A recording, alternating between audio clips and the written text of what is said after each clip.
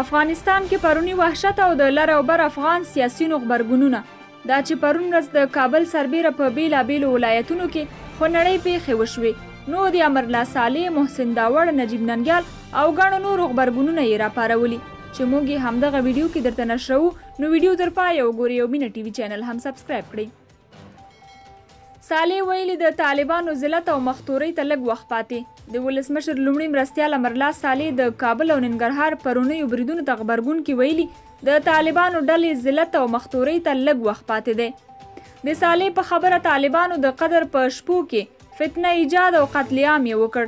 نوموړي همداراز د طالبانو خلاف پر یووالي ټینګار کړی دی او ویلي دي چې د ترهګرو پر ضد جګړه کې اتحاد ته اړتیا ده هغه طالبان تورن کړي چې دینی مقدساتو ته درناوی نه لري او تل یې بېګناه خلک په نښه کړي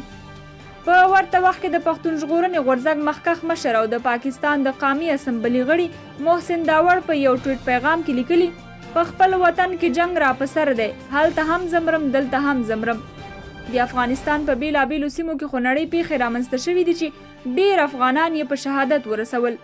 موږ د دغه پیښو کلکه غندنه کوو او په ټول افغان ملت د اتفاق او اتحاد غږ کوو چې نور باید د مکار دښمن پر وړاندې لاسونه سره یو کړو ځوان سیاسي فعال نجیب ننګیال بیا ویلي طالب کافر دی له کفر سره یې تړون لاسلیک کړی او د خپلو خلکو او حتی یو ورځنیو ماشومانو په وینو یې چاړه سره ده او رښتینې جنګیزیت څیره یې اشکار کړې ده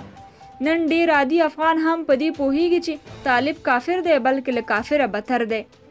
بل خوا د پښتونخوا سیاسي مشر اسفندیار ولی خان ویلي په مبارکه میاشت کې د انسانیت او امن دښمنانو ماشومان ښځې او بېګناه وګړي وژل بند نه کړل په کابل او ننګرهار کې ولسي وژنه او د انسانیت وژنه ده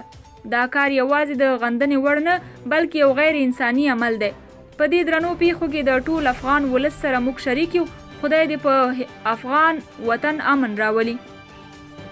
قدرمنو کتونکو تاسې د پورته کسانو غبرګونونو ترڅنګ یادو پیښو ته غبرګون څه دی خپل احساسات او نظریات مو کمنټ کې ولیکئ او د نورو ویډیوګانو لپاره مینا یوټیوب چینل هم سبسکرایب کړئ